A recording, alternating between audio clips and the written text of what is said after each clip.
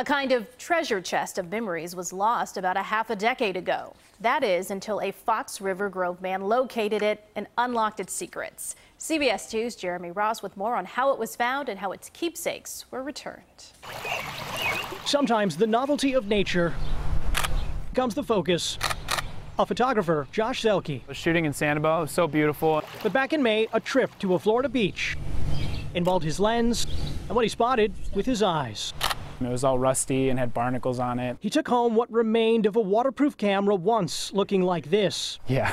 Carefully cut out the memory card. Well, and to his surprise, here's a whole variety of these family photos. The mutilated memory card revealed someone else's memories. So a man taking photos began looking for the strangers in about 170 found photos he rescued from a watery digital grave. He shared his find on Facebook. It blew up. How many shares?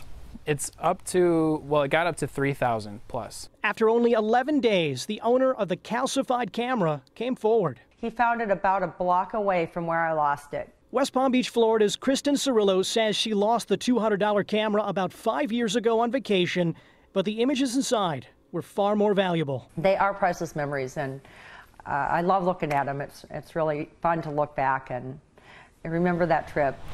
Zelke may prefer to take pictures. Oh, yeah. But it's what he returned that's leaving a lasting impression. It was such a great experience. Jeremy Ross, CBS 2 News.